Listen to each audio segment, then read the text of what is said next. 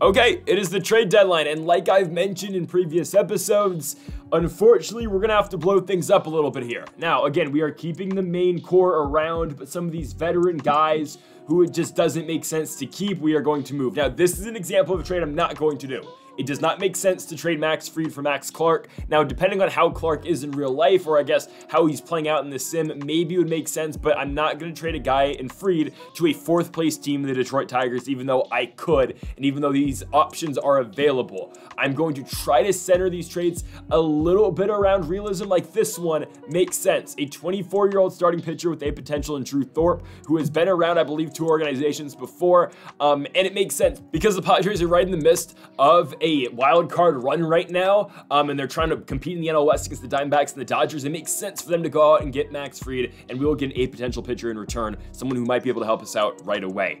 I've given up on the Brandon Williamson experiment. After doing well last season, he came in this season in the majors, didn't do well, and is now pitching an ERA of about 5.5, 5.5 over in AAA. This might be the most unrealistic trade I make today. I'm trading for Arjun Nimmala over from the Toronto Blue Jays, the former first-round pick. Nimmala is a shortstop. We'll see where he can play eventually. He's 19 years old. He's not playing all that well in AAA, so that's kind of the little bit of realism I can try to, integrate in this. I understand if this one doesn't make too much sense, but the Blue Jays are a contending team that needs bullpen arms, and that's why the move, I think, makes a little bit of sense. Okay, our next trade, TJ Antone. We talked about it in the last episode. Antone's been around the organization for a while, but again, expiring deal. You probably want to move on from him right now, and we're going to look at some sort of trade to move on from him with. And we're looking at a couple. This one makes sense, though, from the Cleveland Guardians. We get a 19-year-old shortstop. I know we just got Nimmala, but we get Nimmala and that shortstop plus a closer. I like the move. Goodbye, TJ Antone. Chris Martin, Aroldis Chapman, 2 more bullpen arms. This is probably going to be the weakest trade we make. Not many teams are willing to offer us much. I think Greg Bird, a pitcher from the Red Sox, could make sense. The Orioles still make sense as well because we get a 3rd baseman, and that's what I'm going to do, sending Chapman and Martin over to Baltimore in return for that 1 prospect. Next up, here's a big package deal. Sam Moll, Travis d'Arnaud, and Candy. I really like Jeimer Candelario, but this trade is what we're going to do. We're going to try to trade this package away to get Candy out of town and just to, again, make our farm system better. And this is going to be the trade with the Los Angeles Dodgers. We get Jackson Ferris in the deal, and it makes sense. 21-year-old pitcher. Again, a lot of these pitching prospects are on the trade block. Not many teams willing to give us position players, but we will manage with it. I think we can flip these guys later if we need to. Orlando Arcia, again, was just traded to us from Baltimore mid-season. We're going to move on. He's going to go probably here to one of these AL teams. Maybe if we can get a deal from one of these National League teams. Not going to trade within the NL Central.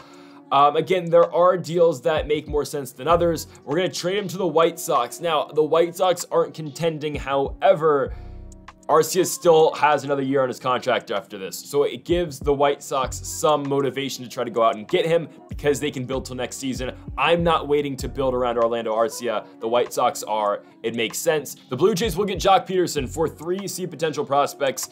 Nothing much going on there, just trying to move that contract and maybe give the Blue Jays another name that they can add to their playoff roster. On to now looking at our active roster. Matthew Nelson's been in the organization for a while. He will be the backup catcher for the rest of the season. Of course, we got 2 A potential guys in the farm system, but it is what it is. We're going to bring Nelson up. Xavier Isaac, it's time. He's the 10th ranked prospect in all of baseball. Isaac gets a shot this season at 72 overall. Lefty batter. We will see. Christian Encarnacion Strand for now will remain in AAA. Sal Stewart gonna get a chance as well. He's not like brilliant anywhere, but still he's an all-around very good player, good defensive guy, 70 overall. Sal Stewart will now take over as the new starting 3rd baseman of this team, and this is what this second half of the season is all about, giving these young guys opportunities. I decided with Stewart over Collier. I think it makes sense. And what do you want me to do with Noelvi Marte? I'm going to keep him around for the rest of the season. He's probably going to stay in AAA. We sent him down to AAA. He's batting 200. In the majors, he was batting 170 this season. I don't know what to do with the guy. He's likely a trade candidate in the offseason, along with Will Benson, who we just really couldn't figure out a deal for, as there he is on the screen right now. Benson sticks around, and might as well bring up Austin Hendrick. The 2020 first overall pick for the Reds. I get that draft was kind of a crapshoot, but Austin Hendrick will get a shot now as a bench player. There's Xavier Isaac, the number 10 ranked prospect in all of baseball. We've got DeAndre Wilder, that closer we just got. He's in the 20s. Arjun Nimala's 33. Rhett Lauder's 39. Kenneth Wilson, the catcher, is 41. Chase Petty in at 47. We've got Sal Stewart and Collier back-to-back. There's Jackson Ferris. We've got Ryan Fishman as well, the shortstop. Again, our farm system with Connor Phillips as well is really decent right now. I think we've got the best one in all of baseball, and it really just gives us options down the line. We don't have to, go full rebuild and wait for all of these guys. We can also just move some of these guys in the offseason and just look to get big names on this team. So again, I decided for Drew Thorpe over Rhett Lauder and Kumar Rocker. Thorpe was pitching a lot better in AAA for the Padres organization. Again, you look at what he did over there. I'm just going to show it on the screen. 2.28 ERA compared to what we had with Rocker, 2.75. Lauder's struggling a little bit at AAA right now.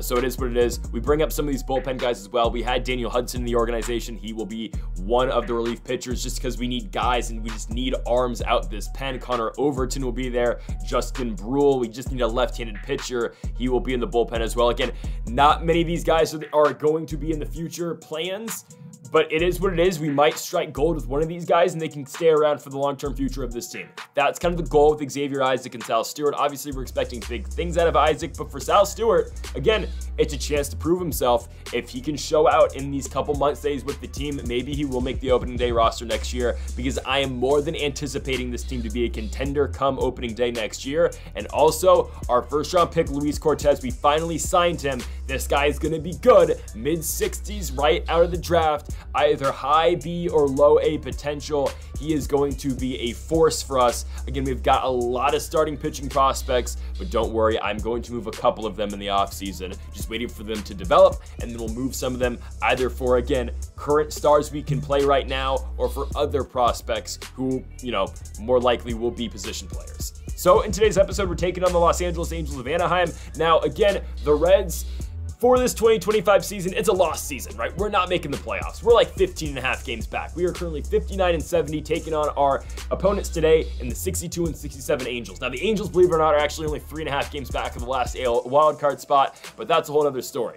Again, we don't think, no reasonable person would think we have a shot at the playoffs this season, so we are only going to do one more episode of the regular season this year. We're going to have basically the final game. I think it's against the Marlins, if I'm not mistaken. I think we open the season and close the season with Miami. I think that's the next episode.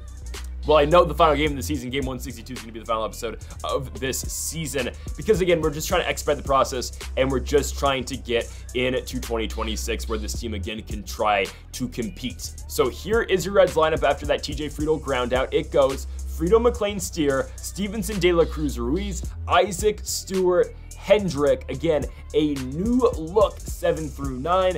Esteury Ruiz is kind of an everyday player at this point now. Same with Spencer Steer. I mean, he kind of already was, but now really Steer is going to be hitting against righties as well. And again, we're going to see what we can get out this team. Stuart Fairchild does play some too, but just today I want to show off Austin Hendrick, just because, again, Hendrick has been a guy who's been in the organization for a while and really hasn't looked great in the minors, but we're finally giving him a shot because, again, it's all or nothing at this point for him, as Drew Thorpe going to come in the game and strike out the leadoff man. Thorpe, again, has not pitched a major league game since, I believe, a September start with the San Diego Padres. He's currently got a 5 ERA, but again, only 3 starts in, and he gets Mike Trout to ground out right there to Elly De La Cruz. So Tyler Stevenson's been moved to the 4 spot. He draws that walk against Patrick Sandoval. Elly De La Cruz on the 1-2 was an all-star this season. He's kind of fallen back down to earth, only batting around 265, but it is what it is. Sandoval's really giving the Reds trouble tonight with that off speed. Again, the changeup is nasty, and he's got the curveballs as well. As down goes Xavier Isaac. It'll be a tough matchup for him regardless, lefty-lefty, as Tyler O'Neill starts off the bottom of the second by taking Drew Thorpe deep left center field. It's out of here. Tyler O'Neill makes this a 1-0 game for the Los Angeles Angels, his 20th of the regular season. Again, makes this one 1-0 as Mickey Moniak steps up into the box, and that one should be tracked down by our speedy center fielder in Esteury Ruiz. But yeah, going back to our point again, Thorpe's ERA will be high for now, but it's a learning curve again. We don't really care that much right now about team success. We're looking for individual success for the rest of the 2025 regular season. I just want these prospects to play well. Again, we're still keeping an eye out on Martin Valenzuela, as right there, Sal Stewart is going to blast one into right field. That ball, though, is just going to stay in the park to Mickey Moniak. There's Austin Hendrick. Again, he's nothing special. I just think, you know, if he's ever going to have a chance to play at the major league level, it's going to be right now, because again, we are going to reload next season, and I don't think Hendrick has a place in this team. Again, Stewart and Isaac, well, Isaac I think does have a certain place on this team. Stewart's fighting for one right now. Unfortunately for Hendrick, I think he's a guy who's kind of, we're giving him, you know, a chance. But really, I think Hendrick's a guy who's either just gonna go back down the ladder to AAA, or a guy who we do a service to and just, you know, send him off to another team where he could potentially play. So we'll see, as right there is going to be a 2-out single for the Angels. Taylor Ward on the 1-1 is going to hit one the opposite field. There is TJ Friedel to end the inning. So again, Thorpe only giving up 1 run through 3. He's been solid so far. Matt McLean on the 1-2 pitch. We just got to get the guy some damn run support. I mean, we haven't even gotten a hit so far. McLean flies out into center field, and that might be the problem with this Reds team right now. No offense. Spencer Steer strikes out. Again, Stevenson was batting 9th for this team come opening day. Now he's in the cleanup spot, as the Reds have been held without a hit through 4 innings. Again, Drew Thorpe doing all right on the hill. He's going to get that ground out of Mike Trout. There is Stewart to Isaac. 1 gone in the inning now for Tyler O'Neill on the 2-2 pitch. The former Cardinal and Boston Red Sox puts one on the ground right to Elly De La Cruz. 2 gone in the inning for Mickey Moniak on the 1-2 pitch. Swing and a miss. Foul tipped in the glove on the circle change. We go to the 5th inning. Again, Cincinnati still looking for that first hit. A swing like that is not going to help by Elly De La Cruz.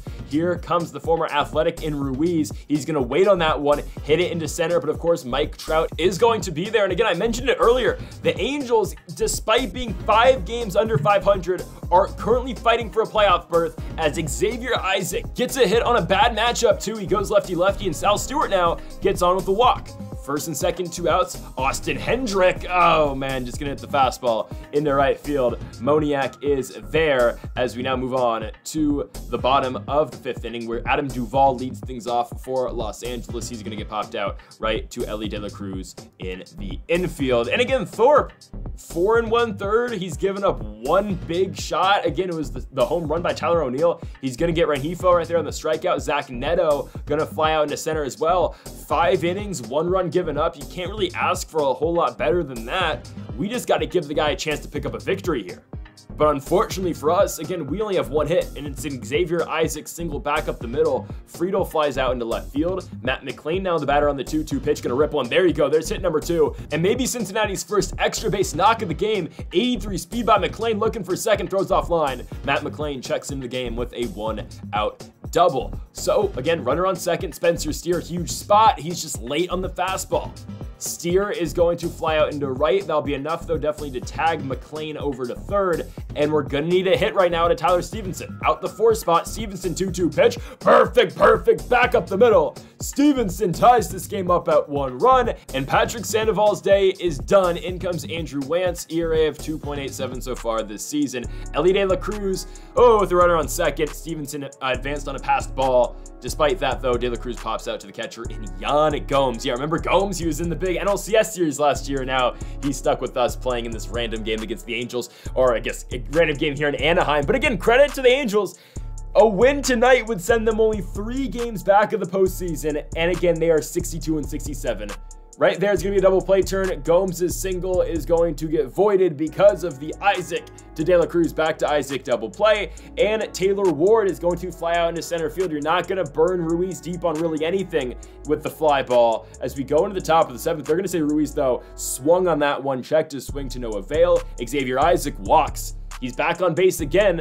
He's got decent speed for a first baseman. Sal Stewart strikes out. Here comes Isaac. Yeah! The big man chugging along to pick up the stolen bag. Austin Hendrick, can he bring him in? Unfortunately, he can't. Hendrick's had 2 opportunities so far tonight to give, the Reds a score, really just driving a run is what I'm looking for. But unfortunately, he's been able to pull that one off. Drew Thorpe will set Mike Trout down again. He's pitching with 101 here. He's going to lose Tyler O'Neill. We'll let him go a little bit deeper. Nothing to lose again with this season. Mickey Moniak on the 1-2 pitch. That one's going to be flown out into left field. It will stay fair. Hendrick misses the baseball, and now it's a ground rule double. Oh, man. Unfortunate end to the night for Thorpe. In comes Andrew Moore, one of these guys we called up from AAA, and he will inherit runners on second and third, but he's gonna get Adam Duvall swinging fastball up and in. Can he set down Rengifo on the 1-2? He cannot. It gets past Sal Stewart at third base. It's gonna drive in 2 runs, which unfortunately will be taxed on one Drew Thorpe. And it's a 2-run lead for the Angels at 3-1. Neto now gonna blast one deep in left field. Austin Hendrick. Oh, he makes that play though. I mean, this is on Hendricks. I mean, seriously, he could have made it first and second if he could just field a fly ball. Instead, we're down by 2. TJ Friedel, hard hit ball, but right to second base. 1 gone for Matt McLain. Of course, Carlos Estevez in the game now pitching for the Angels, and McLain will be on with his second hit of the night. He'll be on with the infield single. Coming now to the dish, it's Spencer Steer on the 2-1 pitch. That's a ball. McLain trying to take second. He does. McLain's on with the stolen base. A hit will make this a 1-run game. So let's see if we can get it here from Steer, who's 0 for 3. I don't think that's going to do it. No, that's not far at all into center. Mike Trout has it, and it's going to be up to Tyler Stevenson again to drive in another run. 2-2 offering. Stevenson hits one hard on the ground, but straight to a body. There is the shortstop in Zach Neto to the bottom half of the 8th inning. Here comes Gregory Soto, 3.09 ERA. He was one of the guys I, put an emphasis on keeping. I think Soto has a long-term future on this team. I think he does. The velo, the break on the sliders you see right there, I think there truly is a future for him, and I think he can be the #1 lefty out this pen. He's gonna lose Taylor Ward right there by hitting him. That sinker just tails too much, and Mike Trout, okay, well, Mike Trout's gonna do Mike Trout things. He doesn't stay hitless for long, even though the one time I've seen Mike Trout in person, he actually went hitless. He went 0 for 4. That's despite that, though. Mike Trout hits his 32nd of the season, not hating on Trout at all. I just brought that random tidbit. Again, it's a 5-1 game. Mickey Moniak gonna fly out into left field. Soto will give up 2 runs. But again, at the end of the day, this season doesn't really matter all that much, so we don't care about losing. We are here for a learning process.